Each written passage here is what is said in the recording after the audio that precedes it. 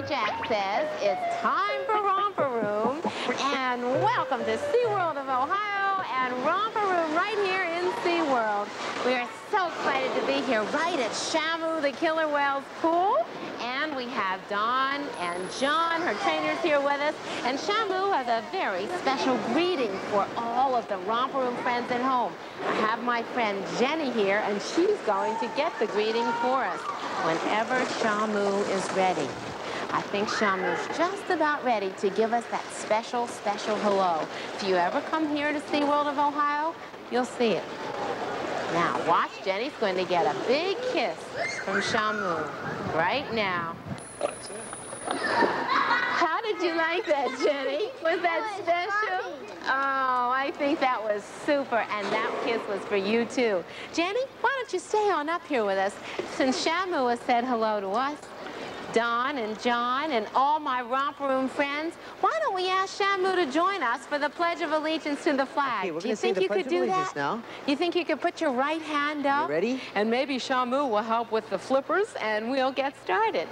I pledge allegiance to the flag of the United States of America and to the republic for which it stands, one nation under God, indivisible, with liberty and justice for all. Now, Shamu, why don't you come over here and salute the flag? Shamu? Let's watch Shamu. Okay, Shamu, watch how Shamu salutes the flag right now, boys and girls. Are you ready? Come on up here and let's have a great big salute. Watch this. And shut. Way up, Shamu, a big salute. A big smile. A big salute. That old boy. Did you see Shamu salute the flag there? Well, he's going to go out now and jump around the pool. Shamu is up here. Here you go, Shamu. Now watch him. Here he goes. He's on his way. Did you see a big breath he took out of his blowhole? He breathes from the top of his head. There's a big bow. Come on, Shamu. Let's do a big one now. Wow, that is fantastic. Now, how do you teach Shamu how to do that, John? Ooh, it takes a long time, Miss Sally. Shamu learns just by learning little things at first, and then he learns some of his more impressive and more big behaviors. Well, I noticed you're rubbing Shamu. Does she like that? Oh, he certainly does. Why don't you come up and shake his tongue, Miss Sally? Wow. Would you like to see that, friends at home? Come on now, watch carefully. All right, now. That's terrific, Shamu. Thank you for shaking tongue. That's his way of saying hello. And now Shamu is getting a reward, a special fish, fresh fish, when Shamu for does her something, behavior. When he does something right, then we go ahead and give him some fish. Well, now that's how you train her. In other words, every time that she does something right, she gets a reward. That's right. And that teaches her. Now, Shamu knows that he's... No, wait a minute. Well, let's find out. The children want to know if Shamu's a he or a she. Shamu's a he, that's for sure. Oh, it is a he? He sure is. Oh, I see. He's a big man. Thank you for telling me. How big is Shamu, John? Oh, he's 19 feet long and weighs 5,500 pounds. Wow, and what is Shamu going to do now? Well, he's going to do his hurdle behavior right now, Miss Sally. Now, first of all, Shamu learned this behavior a long time ago. And this is one of his best trained behaviors.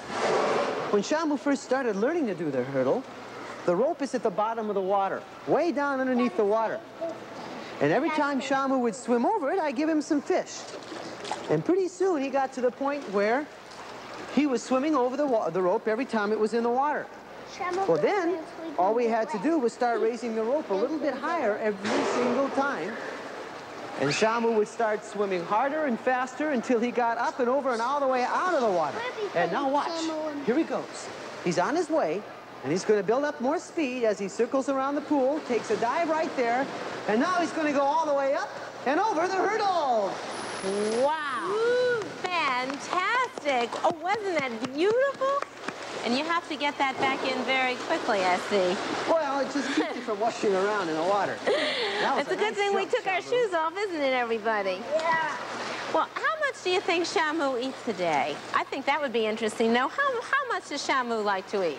He eats 100 pounds of smelt, whitebait, this is whitebait, and herring. 100 pounds of fish a day. 3 kinds of fish. And he is very powerful. Why don't we show everybody just how powerful you are? Watch right over here, boys and girls. Shamu's going to do his most favorite behavior. It's a backflip. Watch him. Here he comes. Down to the bottom.